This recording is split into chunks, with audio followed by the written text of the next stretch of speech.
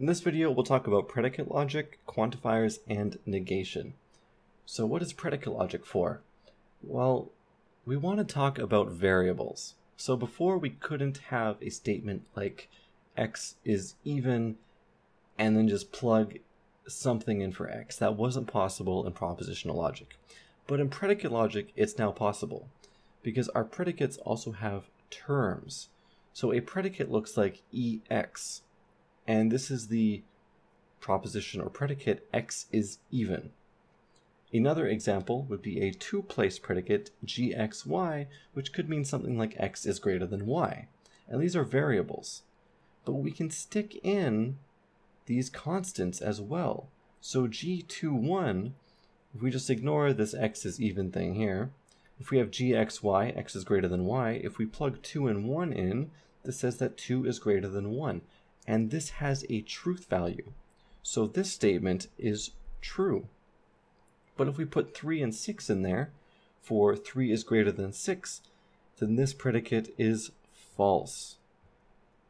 Now, what's different between these closed formulas and this open formula? Well, closed formulas have truth values and open formulas do not have truth values. Therefore, this gxy is not a statement, which means we can't even have it in propositional logic at all. We need predicate logic in order to say something like gxy, x is greater than y, and assign truth values to constants plugged into those variables. Now that's one thing predicate logic lets us do.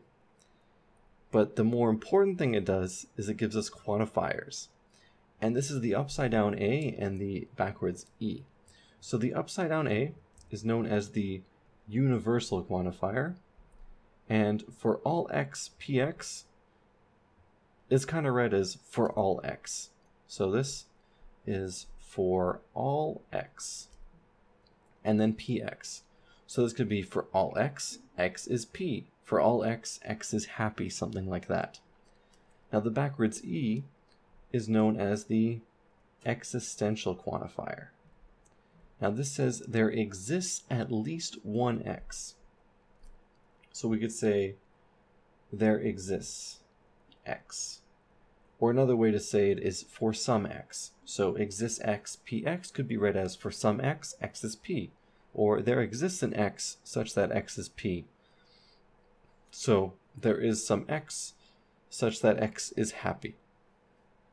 And quantifiers really give us much more strength when translating sentences into English, as well as looking at truth conditions for certain English sentences, certain scenarios, or even mathematical operations.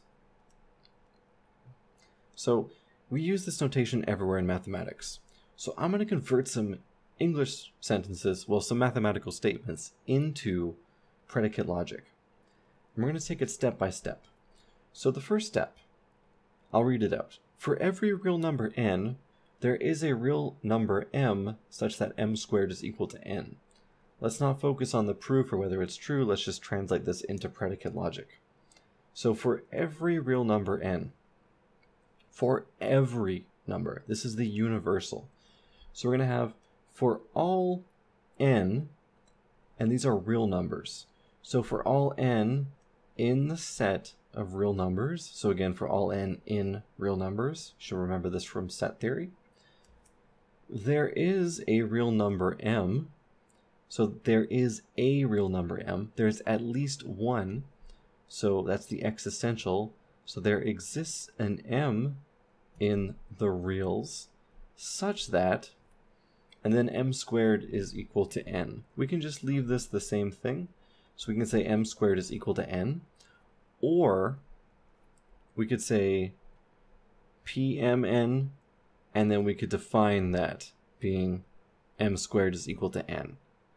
Either way works. Typically, we would just write m squared equals n afterwards. So for all real numbers n, there is a real number m such that m squared is equal to n. Let's take a look at the second one.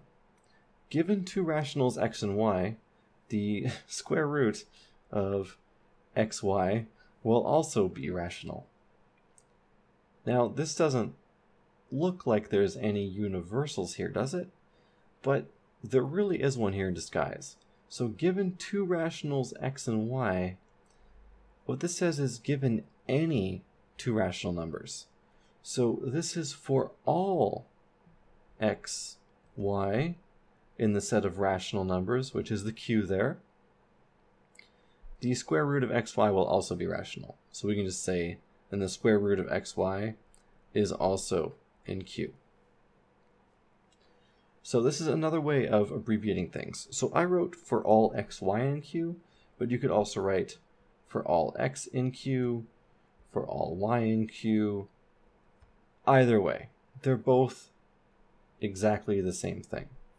One is shorter than the other, but there's no difference when they're the same quantifier. So that's translating some mathematical statements into predicate logic. And it's important to be able to go both ways, to be able to translate it into predicate logic and to be able to read it and understand it. But let's talk about negating quantifiers, since this is usually the tricky part. And I really want to define for all x px and there exists an x px in terms of propositional logic in a way, so we can kind of see how negation really looks like under the surface. So in the deep structure, what's happening. So I'm going to have a universe with elements 1, 2, all the way up to n. So for all x px, when is this true? This is true if every x in the universe is p.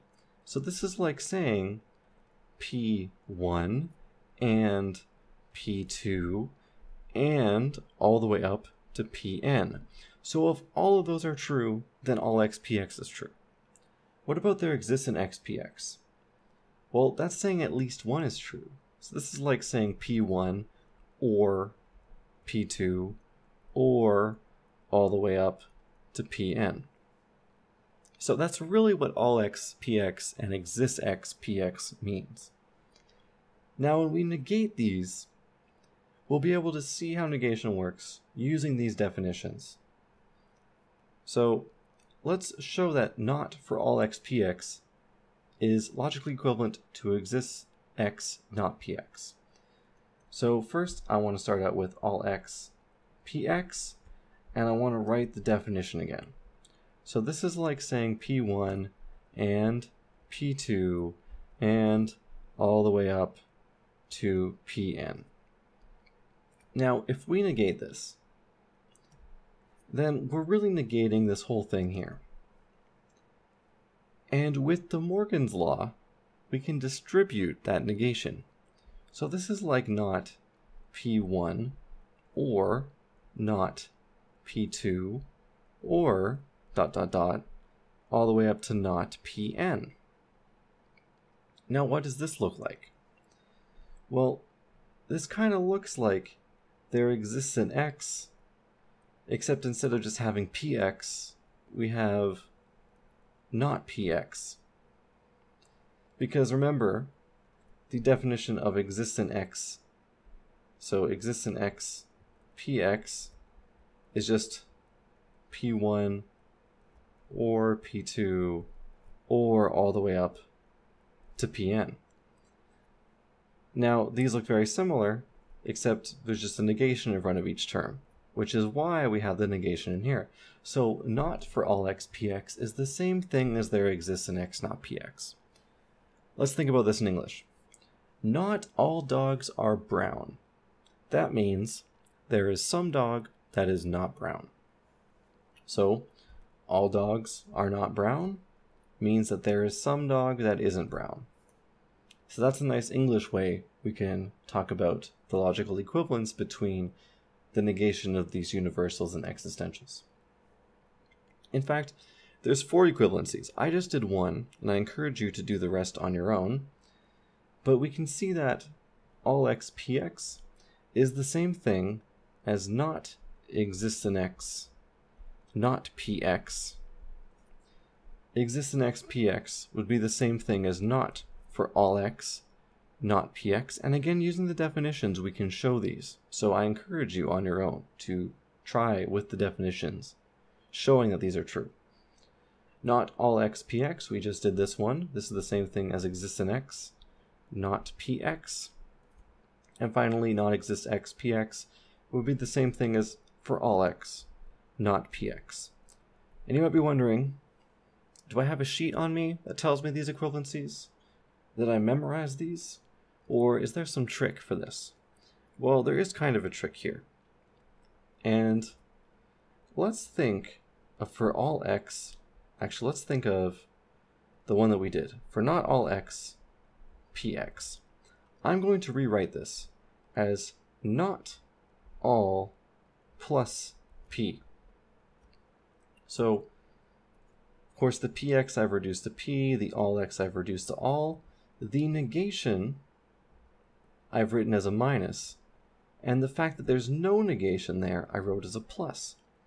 So how do we get the logical equivalence? Well, we just reverse the negations and pluses and change the quantifiers. So if we were to write this not all plus p as plus exist minus p, then we can translate this back to exists in x, because the plus just means no negation, not px. And these are logically equivalent. Let's do the other one. So let's find a logical equivalent to exists in x px. Okay, first let's rewrite that. So that is plus exists plus p. Let's flip the pluses to minuses. Let's change the existential to a universal and put a p there. And then if we rewrite this, this will be not for all x, not px, which is indeed logically equivalent if we write out the definitions, which you can check for yourself. So that's a nice little trick you can use if you want to very quickly memorize logical equivalencies. If you ever get to modal logic in the future, you'll find that if you have something like not box p is the same thing as diamond not p, which of course, what is box and diamond, who knows? You'll find out when you get to modal logic, but this is the same thing. Not box plus p would just go to plus diamond minus p. Flipping a box to a diamond and flipping the positives to negatives, these are also connected as well. So these abstract connections, which are something that you find later in your logic career, I'm kind of throwing you at it right now so you can kind of see in advance what's coming, and hopefully this will help you as well in the future. Finally, let's negate something a little bit more complicated using the rules that we just discussed. So you might want to pause the video, work some of this stuff out, verify that all those equivalencies are the same, and then take a look at this. So let's negate this entire thing. Okay, so we negate quantifier by quantifier. So we can kind of think of these as having more brackets. So we can think of the brackets like this. So the first thing we want to do is negate not all x, and then there's this nonsense right there. So not all x, blah, is the same thing as there exists in x, not, and then the remainder of the inside. So there'd be exists a y, pxy, and qy.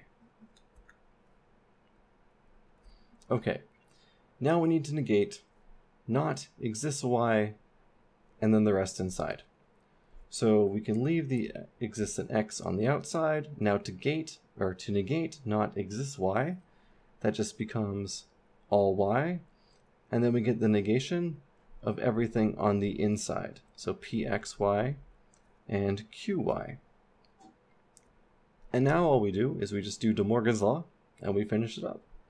So exists in x, all y, and then De Morgan's law would be not pxy or not qy. So that is negating. And whenever you do negation, just take it step by step like that. Negate one quantifier at a time. Flip the quantifier, shove the negation through. flip the quantifier, shove the negation through, and then do De Morgan's on the inside propositions. So that is it for logic. If you have any questions, please feel free to ask and I will do my best to answer them.